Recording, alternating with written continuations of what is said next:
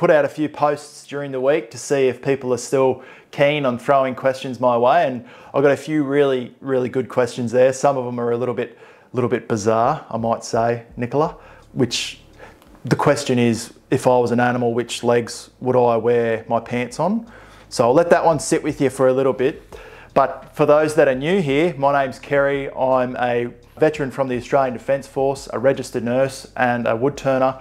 And on my channel here on YouTube, I like to share, and my social media, I like to share everything that I'm learning, going through, to hopefully help out other people along their journeys or wherever you are in life. So yeah, that's why I'm here. So let's get right into it and get to the questions. First question by Little Warrior Shields, Damien. If I had to choose only one chisel to work with, which would you choose? So the one chisel I always go to and I'm always using on my little nursing trolley is the 16mm bowl gouge. I've got two of them. It's a parabolic flute, a 45-degree bevel with the heel removed, and I always use it. It's my go-to tool, and reason being is because it's so versatile. You can do so much with it. That's my choice, mate. Hopefully I answered your question there. Right, let's go. Trep Turnings, first time asking a question, mate. Thank you very much. Will you consider doing demos worldwide? And my answer is, I would love to. I would absolutely love to, but I want to take my time with everything and I want to be ready. So I want to be at the point where I believe my turning is at the level where I can be a good demonstrator for people, so I'm not wasting their time. But one thing, and I'll get to these questions too about YouTube from Nathan, our little shed, is when I'm editing, there'll be moments when I'm turning and I'm just staring at the camera thinking of the words to say. So when it comes to editing, I can clip that minute out because I'm just standing there going, how do I describe what I'm doing right now? How do I put it into words to help people understand exactly what I'm doing, what I'm feeling?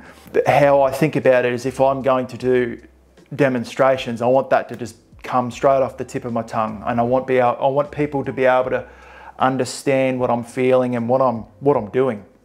So I want to be at that level first before I go and do it. But thanks for writing in, mate. Let's go to our little shed, Nathan. For YouTube, what are your goals and how do you get monetized? So I've broken your questions up, mate. There's a couple of other YouTube questions, but monetization is super tricky. It's really hard to get monetized on YouTube, and I believe it all comes down to niching down. You've got to niche right down into your category, but I'll talk about that a little bit later on. Monetization, you need 1,000 subscribers, and there's a caveat to that too. I want people to be able to be watching my YouTube videos from start to finish. I want them to feel like they're getting a lot out of them and I'm giving people value. So I prefer to have a smaller audience than a large audience and only 10% people watch my videos. So that's where I feel about that. So just taking it slow works dividends in the end, I believe. That's my opinion. So 1,000 subscribers and you need 4,000 hours of watch time. And now the watch time with 4,000 hours is across your channel. It's not just off one video. So that's why it's important. And where I sort of went a little bit wrong at the start is to have a catalog of value to help people out. So having different videos, and it's in like a library. So when people come to your channel and they want to, like a how-to channel, for example, if I'm going to hang a door, if I'm going to fix a door in a house, the next video would be how to install the hardware, the doorknob. So it's like a catalog. For me, it's like, how do I turn a bowl? How do I fix the cracks? How do I wet sand with Danish oil? Or how do I sand? And then how do I wet sand with Danish oil? So it's in a catalog of videos so people can come to you and it's a one-stop shop. So that's more on how to build those 4,000 hours of watch time. But you want to always just give give people value. That's what my whole and soul thing is, give people value. But for me, it's also documenting along the way. So that's, yeah, and they're my goals, is to just pass on everything I'm learning and sharing everything so I can help other people out. That's my goal. That's my mission statement for my YouTube channel. So hopefully that answers your question, mate. But thanks very much for writing in, and I'll get to your other two about filming, editing, and uploading in a second. Next question is by Rogan Woodworking, and I appreciate you for writing in, mate. First time writing into the channel, so thank you so much. And I've also got, I'm gonna combine the two because they're quite similar. And this question is by Chris Long time viewer. You've been there since the start, mate, and I appreciate you so much. So Rogan Woodturning's question is, what advice would you have for wanting to take their part-time woodturning hobby to a full-time job? And Chris's question, since you made the change to full-time turning, how have you found the change? Also, do you have any advice when approaching cafes to sell your products? I'm going to combine those two questions because they're very similar. And first of all, I'm not full-time in my woodturning. I want to keep my registration as a registered nurse. I worked so bloody hard to become a registered nurse, and I believe it's something deep within me and about caring for people. So that really does fulfill me, and I want to maintain that. And to maintain that, you have to keep shifts. I do know, because I get mentorship of other full-time woodturners, and they do, and we all know, they do other things. They will not only turn lots of product, but they also do schooling as well. So they teach people, and they make other things like digital products, and they travel the world doing demos. So that's that full-time level. So to answer Chris's and Rogan's question, it has to be right for you, I believe. It has to suit your situation, and it's got to feel like, right, I can now step into that next level of where you will need to be. You're obviously bringing in enough, you're getting enough coming in from your turning to then go, right, I'm going to step into full-time. And that's a personal thing. I can't answer that question for you, and that's me being 100% honest. That's just how it is. When I was going through my nursing, and the reason why I went and started to drop back doing other things is because I was in a bit of a hurt locker with other things that were going on within my life, and I turned to wood turning as my solace, as my place of just escapism, I guess. And I began to fall more in love with my turning, and that's why I'm so bloody passionate about it. And it just snowballed from there, and I just kept going down and down in that rabbit hole in a good way. And I just kept going into it and going harder at it. And that's how I ended up where I am now. And it just works for me and where I am. One thing that I've got a few notes here that I wanted to get this right. Getting your name out there, but for anyone, getting your name out there, and how I've done it and how I went about doing it is just lots of social media. I'm across Instagram, TikTok, YouTube, X, and Threads, and I try and post on them as much as I can. But at the moment, it's just a little bit overwhelming. So I try and just focus my energy on Instagram and YouTube. And also in Lauren's question later on, when you have a product, I don't know if anyone saw my red stringy bark bowl just recently.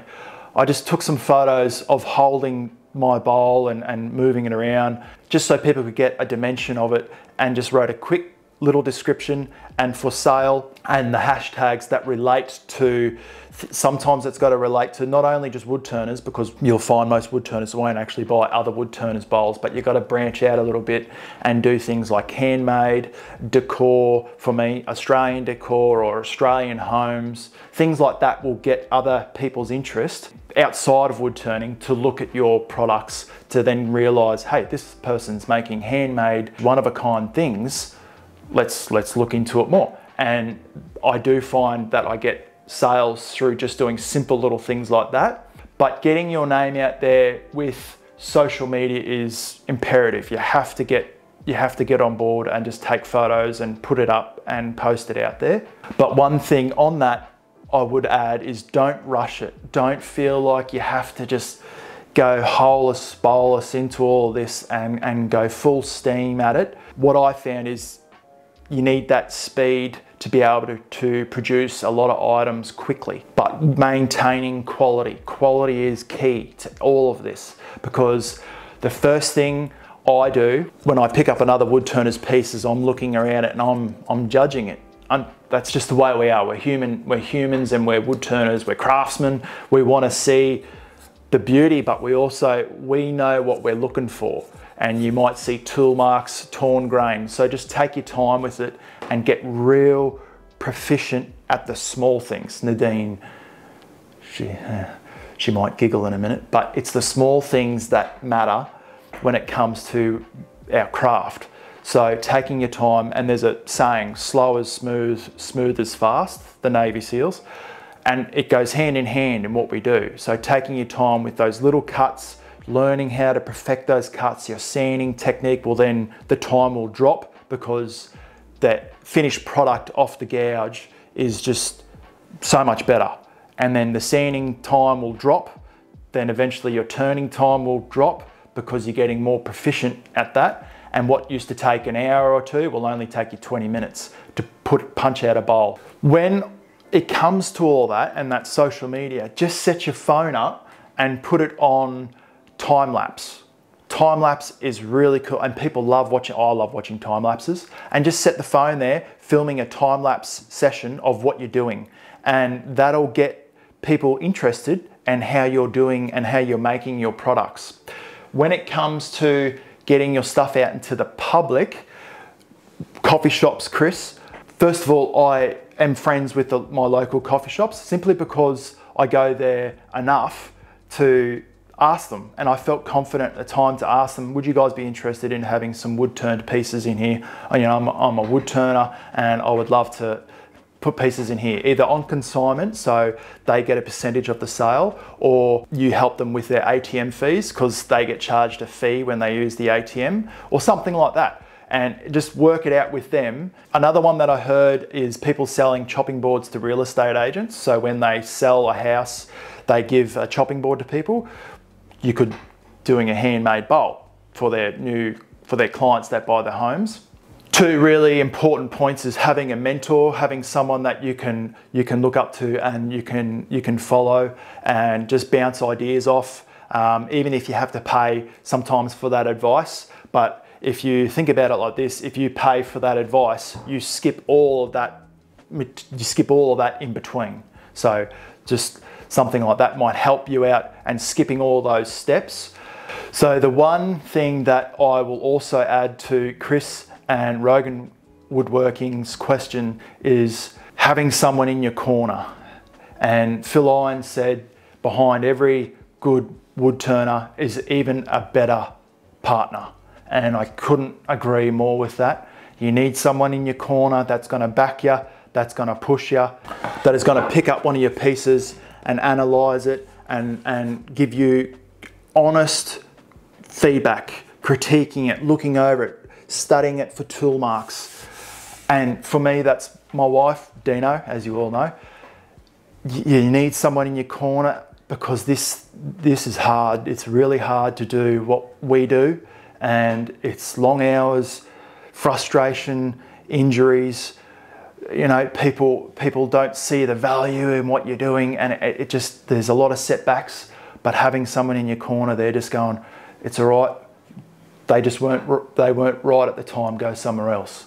You know, keep going. You know, I can still see scratch marks. I can see tool marks. You need to go and sand it a little bit more, and don't take it as a personal thing. It's helping you out. So without Dino, I wouldn't be in the situation I'm in, and I'm extremely grateful to be able to be doing what I'm doing, because I wouldn't be doing any of it without her. So that's everything. That's the bedrock. And yeah. So hopefully that answers your questions, lads. And just let me know, you know where you can reach me. But also on that, I'm thinking about writing out a newsletter maybe once a month. I'm struggling enough with all the videos and everything else I'm doing, the odds and ends, but a newsletter once a month just to let people know what I'm up to, what I'm doing, and little tips and tricks and things I'm learning, and also having things in there for sale like bowls and platters. But I know that a lot of wood turners won't buy other wood turners stuff, but might have blanks and things in there, and you know, just things that I'm doing. So let me know if that's something you're interested in. It won't be a full salesy newsletter and pumping it out once a week or every second day. Once a month thing, and just sharing what I'm learning and good videos, because when I'm sanding and stuff, I'm watching and learning other things. So I'd like to share those videos that I'm learning as well. So righto, so Lauren's question, I'm just starting with selling bowls and my smaller items. I have my first table rented on the 17th of November, so congratulations on that, Lauren. So I'm excited and a little nervous. Did you have any advice for selling to the public? Thank you for writing in for the Q&A this month. And so first thing, hopefully I covered a fair bit when I spoke about Chris's question as well as Rogan Woodworking's question.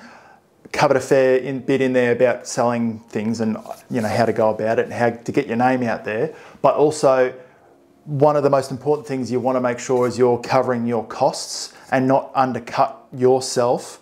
And a simple way of working out the cost of an item is, I made a video a while back when I approached Richard Raffin with a pricing formula, is do the diameter of your piece, the diameter of the bowl, have it sitting on the table, and then the depth, and it's in inches, so diameter by the depth times in inches, and then times it by 3.5 or 3, whatever sort of works for you in where you are at the moment, and see how that works and make sure it's covering your costs. Let me know if that helps you out, and if you want any more information on that, just write me a message.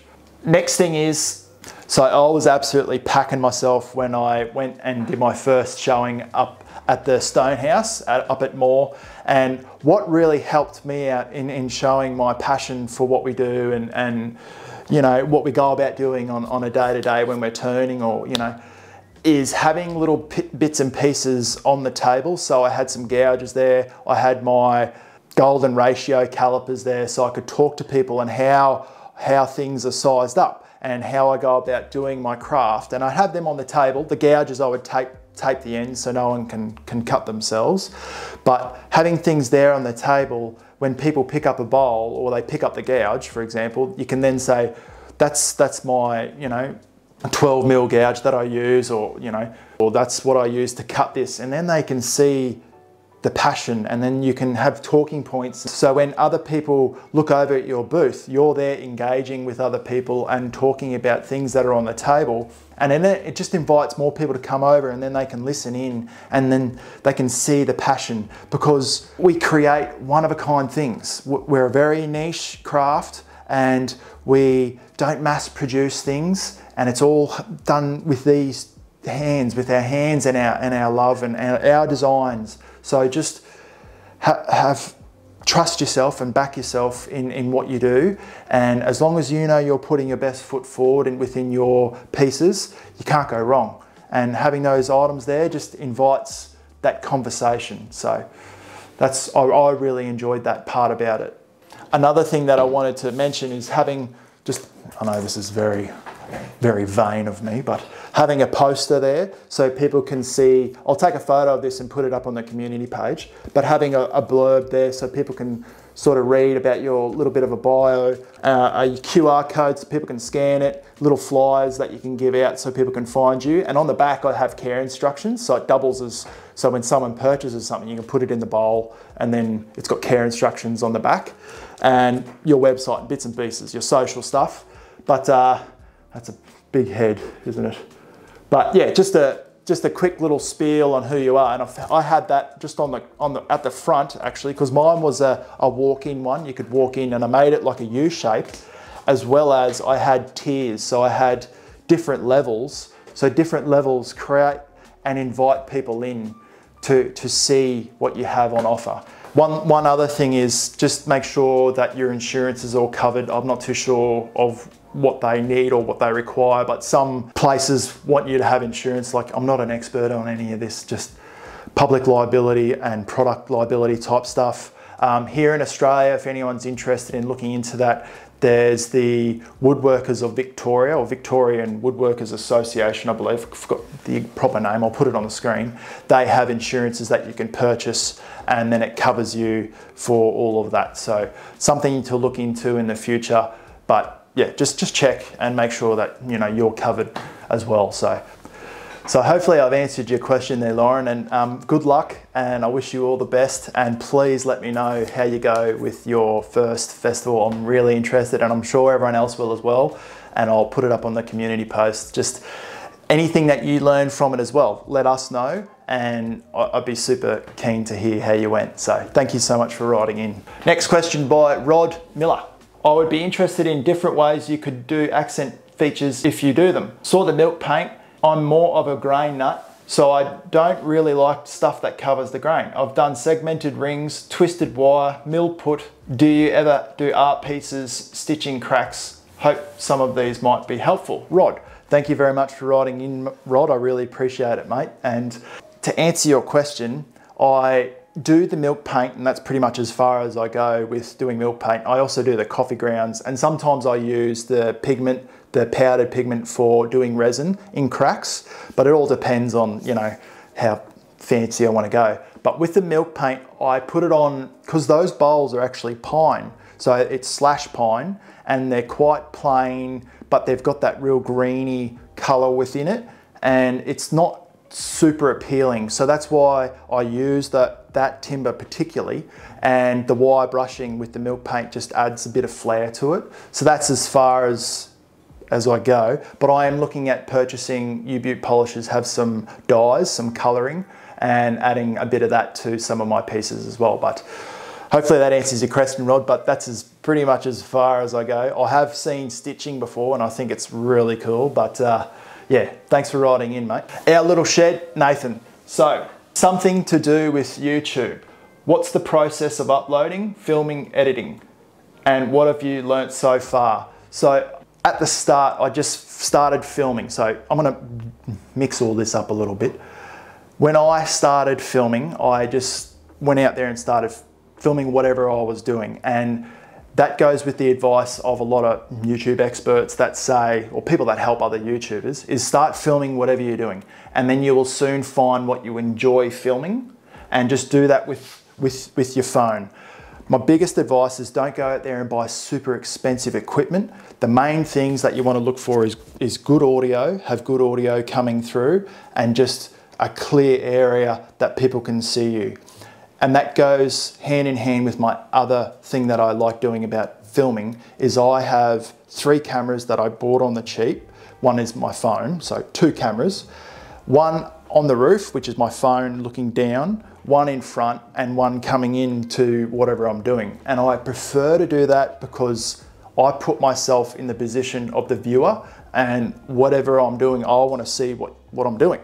So that gives me the option to switch between the cameras when I'm turning, and you can see exactly what's going on. And when I'm talking to you, I feel rude when I'm just talking and you can't see or look at me. So I prefer to have one out the front there that I can look up and talk to you when I'm doing, or when I'm explaining something. So that's what I prefer to do. The other reason why I like using and going to a lot of effort is because I want these videos to be on YouTube for a long time, so people can use them as a resource.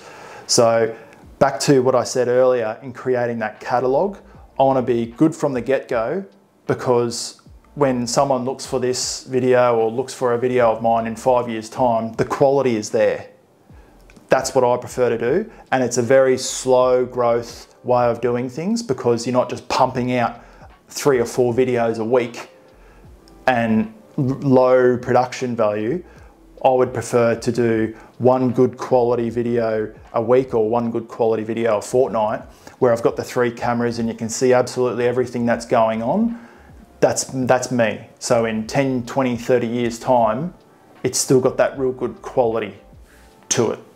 When it comes to the editing, I just use Premiere Pro as well as Adobe Express. So it all comes under Adobe products, and I've got like a Creative Cloud account, which allows me all these different products that they have with a subscription fee, as well as the music that I use on my videos is part of Epidemic Sound. I'm not sponsored by anyone of this, but it's part of Epidemic Sound, and they are a non-copyright, so I can't get copyright fines for the music that I use, and that's very important. But YouTube itself have music that you can use on your videos and you can't get in trouble for it, so you can't get copyright fines.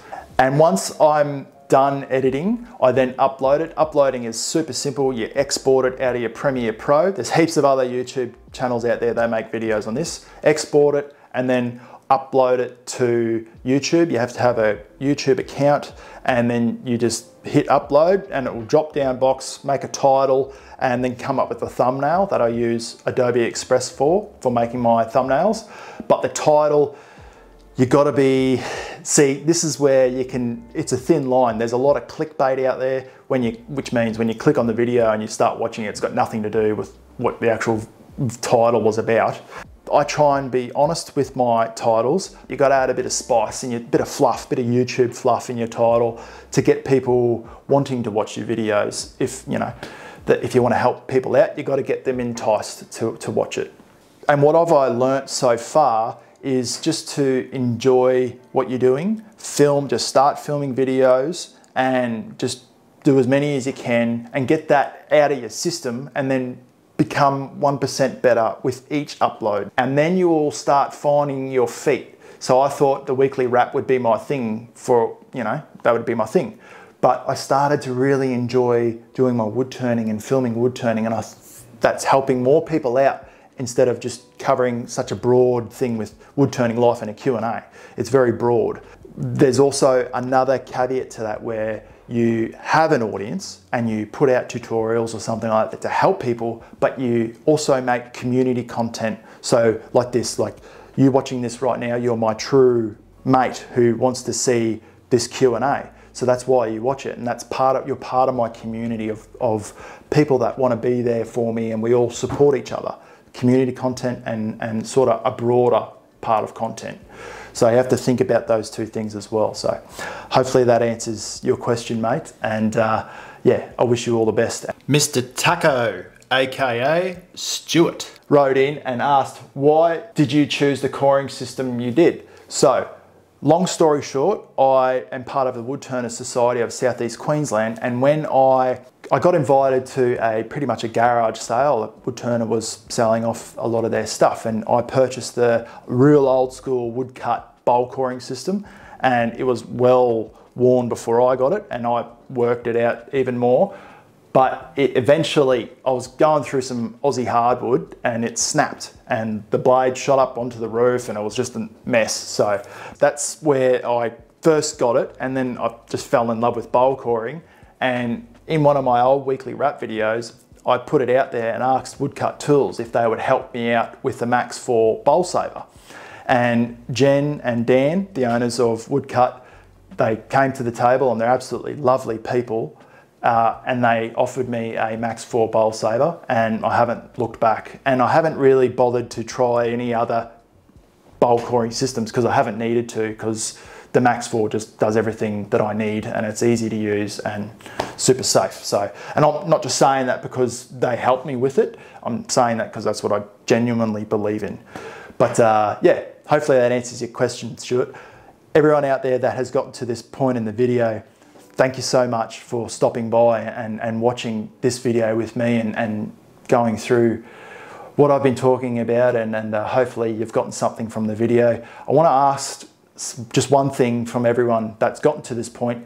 If you know anyone out there that would be interested in watching some of my videos, or you think it might help them along their journey, it would do me it would help me out a lot if you shared a video or two to someone out there that would be interested in learning a little bit more and coming along with the journey. That would help me a lot. So if you could help me out there, I'd really, really appreciate it. And it helps me out, helps the channel, and just, yeah, gets things going for all of us. But I appreciate your time and thank you for watching it all the way up until this point. So I will talk to you and see you all directly. Have a lovely day or evening or morning. Cheers.